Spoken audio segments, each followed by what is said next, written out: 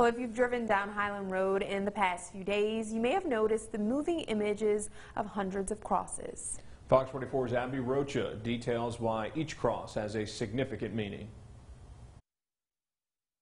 More than 700 crosses are planted on the front lawn of St. John's United Methodist Church. And so we're hoping that this serves as a symbol of resurrection that is coming at Easter and for all of these lives lost, but also a symbol of our shared grief, because we are all struggling right now and we want our community to know that we're with them. The crosses each representing a person who lost their battle to COVID-19.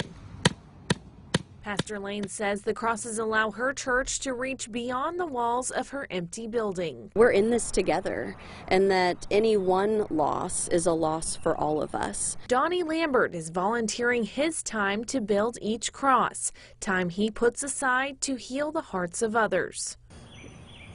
It's just important that there's some representation and some empathy for the families that are struggling.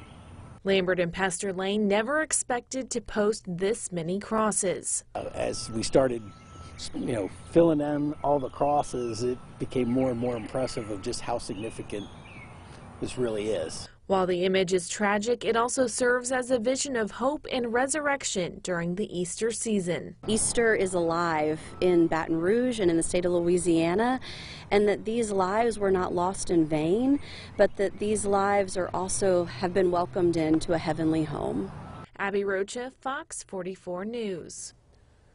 Pastor Lane hopes the crosses also encourage the people of Baton Rouge to take social distancing more seriously so we can all flatten the curve together.